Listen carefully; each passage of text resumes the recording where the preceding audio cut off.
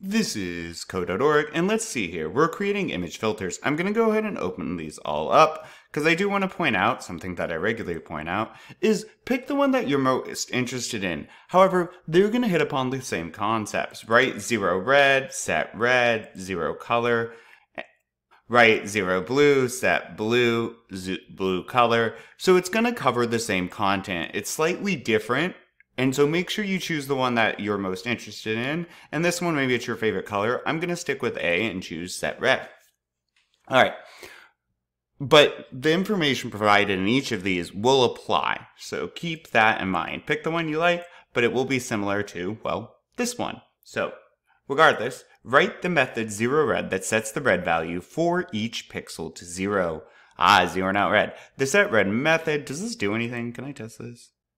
Oh, it does. Oh, it's my doggo. Hi. If you're not seeing a dog here, 1, you picked the wrong image. 2, you need to go back and do the last bubble. So I picked a dog. Ta-da. His name's Fred. Why is it Fred? Because I said so. Dog Fred. None of my students are named Fred this year, so that helps too. All right.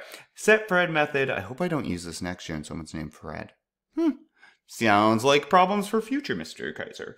The setRed method in the pixel class has a parameter value that sets the red value to a value specified.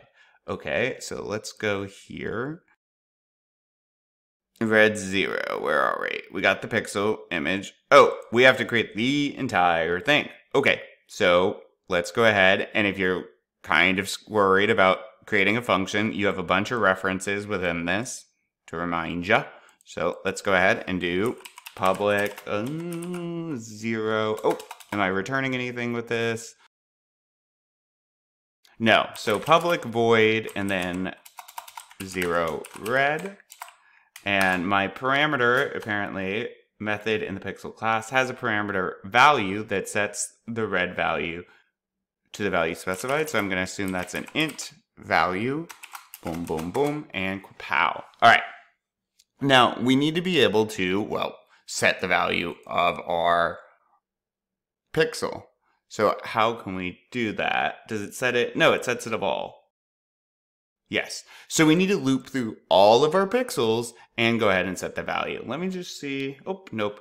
We've done this a few times now, so I'm going to hammer out the loops. Keep in mind, it's going to be a nested loop, and an enhanced loop isn't going to work because all you're doing is counting. You're not actually looping through a specific chunk of content, right? There's not an existing 2D array to loop through. You're just counting up through the values to access them. So let me hammer this out and I'll show you what I mean.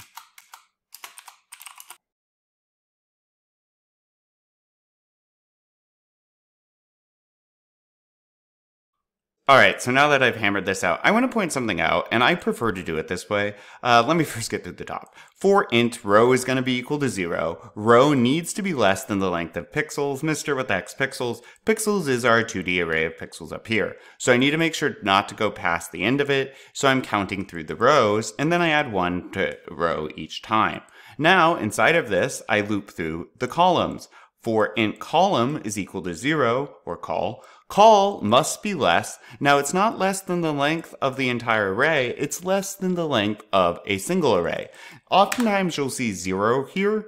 I would argue, and it is, it's more technically correct to have row, because the row that we are currently on is what we want the length of. Now, usually, at least in what we have seen, we haven't seen a jagged matrix, so the first row has the length of all the rows. However, I still prefer to get the length of the actual row we're on to make sure call is less than that. Then we add 1 to call each time.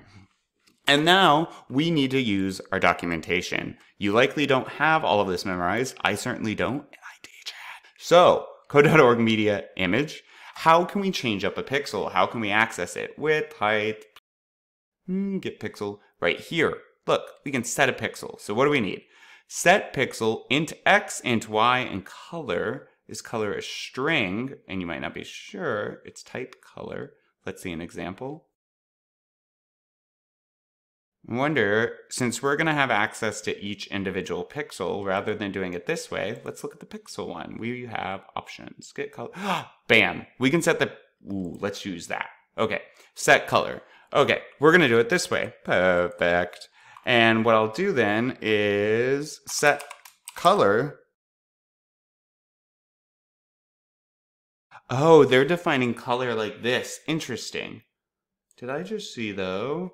Get color. So we could do that, but ooh, there we go. This is looking good. Set the amount of red ranging from 0 to 255.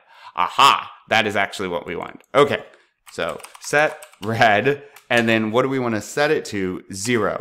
Now I need to tell it what to set, right? Because this does extend image, it doesn't extend pixel, and that's why we're doing this loop, to access each individual pixel. So in pixels, I need what?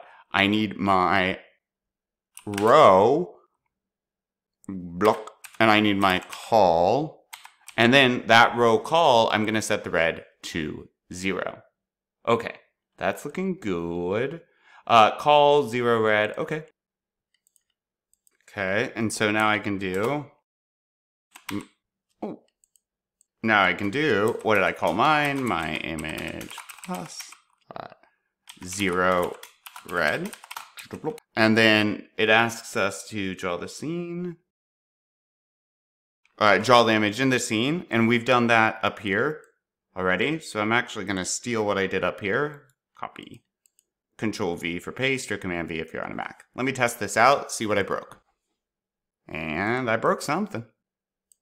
0 red. Oh, I have to set the parameter. Did I ask for a parameter? Oh, okay, good. So I need to add that. Did I remember to? Yes, I defaulted it to red. Why would we have it pass a parameter? Okay, so guys, they're contradicting themselves here. Here, this would indicate that it doesn't have a parameter, but down here it does. So it's up to you. You can have this.